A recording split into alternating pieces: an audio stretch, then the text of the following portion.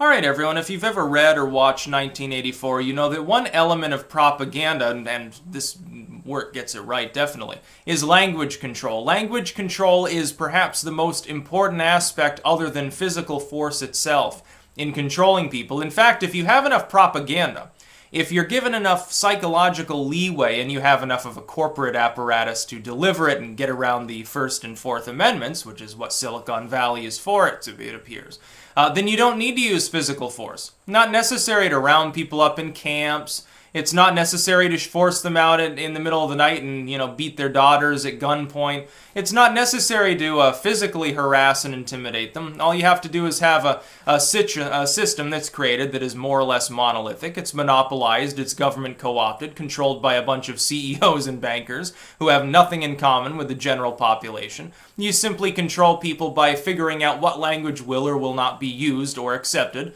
on these platforms that have been integrated together into a gigantic corporate monopoly. That's what we see with the internet today. We have a trust involving a few dozen extremely large companies. They work with the U.S. government. This is why what they're doing is technically illegal already. Because it is, you can't work around the First Amendment by privatizing abuse. You can't say, well, the government can't say, I can't prevent you from speaking, but I can command all these corporations to not sell you the paper to use on your printer. That would be illegal. It would be explicitly illegal. As long as they do it through middlemen, nobody so far has noticed. But I'm going to give a suggestion to the creator community, to alt tech, to the online world, to political dissidents, people and a handful of people in our government that are still awake. There's one important thing you can do to break this sort of psychological conditioning, because it relies upon controlling language. So they'll use the term quality filter. Well, it's not a quality filter, it's a censorship tool. You're only calling it that. It's so opaque the way that it's designed, we don't even know what it's filtering or how. Well, then how can you possibly say that, oh, just trust us, it's for quality assurance within conversation? No, it's not. It's suppressing people that have certain views, that have certain beliefs. That's all it is. Family friendly. No, it's not family friendly. It's sanitized and injected with propaganda. It's not fact checking, it's fact skewing. See how easy that is? You've got to look at the language or the terminology used when they make up new terms, literally newspeak. You should always pick them apart and think really critically about whether it actually properly represents what's going on. Number one, expose that fact to people. Deride and mock these situations, these systems that are being made by Silicon Valley, the quality filters and stuff. Just call them what they are, censorship, and deride them as such. And don't get bogged down in the free market debate. That's bullshit. It's not a free market. Everyone knows that at this point. Number two, use the term moral panic. I see more and more people starting to use legacy media. I need to talk about moral panic apparently 10 times more often. If the term enters the public discourse at a high enough level, seeps its way into public consciousness as things like legacy media, corporatism, terms like that are, we can very quickly collapse the entire censorship paradigm. Because then people will have a new term to substitute for the newspeak that's already being used. See, the thing is, this is counter-propaganda. I'll tell you why. I'll tell you why this isn't technically like libertarian newspeak or something, which some people, if they're jackboot lickers, they'd probably claim that. Because this term already entered the public lexicon a long time ago. It's already been around, but there's never been, as far as I know, before the fairly modern era, the term quality filter. What's a real quality filter? A real quality filter is you slap it into your wall to filter the incoming AC air so you don't get Legionnaire's disease or something. That's a quality filter. Family friendly. No, family friendly is sitting around fucking playing checkers or watching the Waltons or something. You're not going to get family friendly on a free and open internet because people aren't constantly facing obstacles to absorbing whatever content they want. It'd be draconian. It'd be tyrannical. It's censorship. That's all it is. Oh, build your own website, they say. You can't. It's become impossible. That's the whole point. Good luck finding someone to act as a registrar. Good luck payment processing. Good luck using anything that was built by any other site on your site. Good luck finding a host. Good luck at this point without net neutrality. Hell, good luck finding an ISP to serve you at some point. They'll eventually join the fray because they've become now a target for the craptivists. That's another thing. We can make up our own newspeak, technically speaking, for more benevolent reasons. Use the term craptivist. to denote somebody who claims to be activistic, but they're really just a bored moralist soccer mom. That's a mockery is one big way in which you defeat authoritarianism. Look, censorship and authoritarianism stem from fear.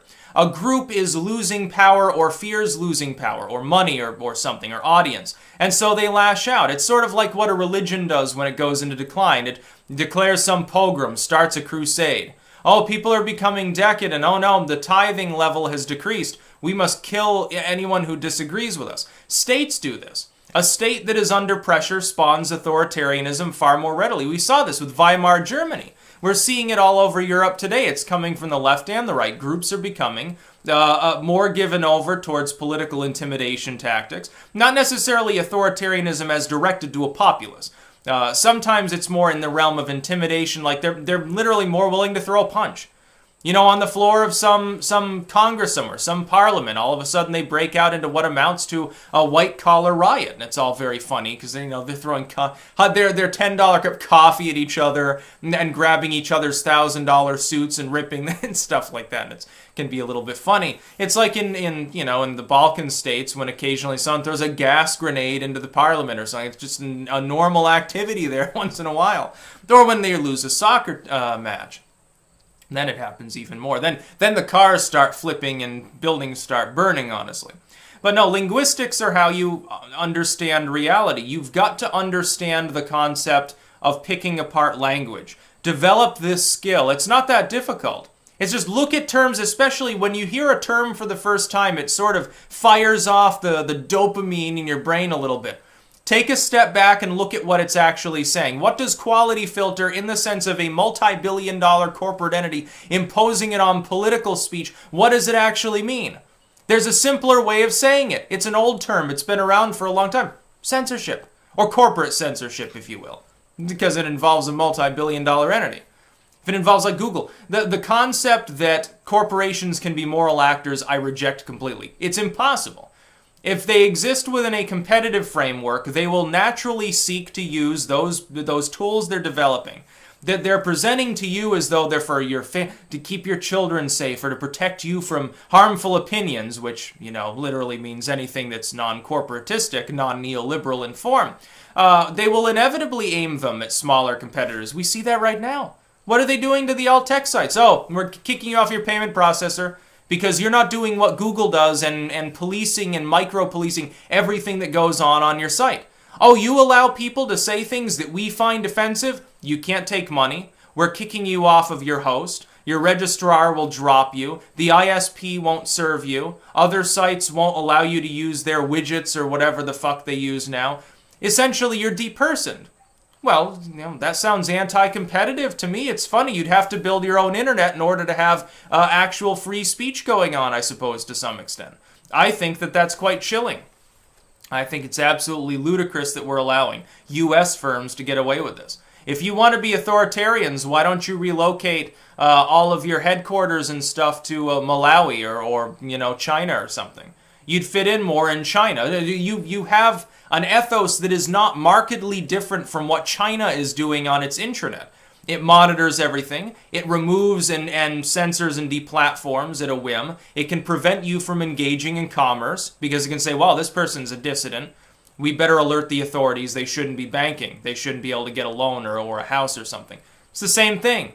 We're under a form of censorship right now, under these U.S. tech firms, that to a more limited extent is essentially an extension of China.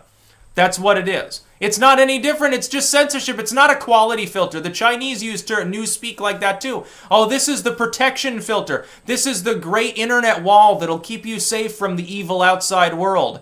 This is the hall monitor that's going to keep your kids safe from bad opinions like believing in labor unions or something, or thinking that they should get more than 10 cents an hour and work from the time that they're 10, 11 years old. That's what in the nation of communist China they would tell you. Aren't they telling you basically the same thing here? Only without the suicide nets because they pay their staff, you know, six-figure incomes? Not that big a different model when you really think about it. That's about all. Peace out.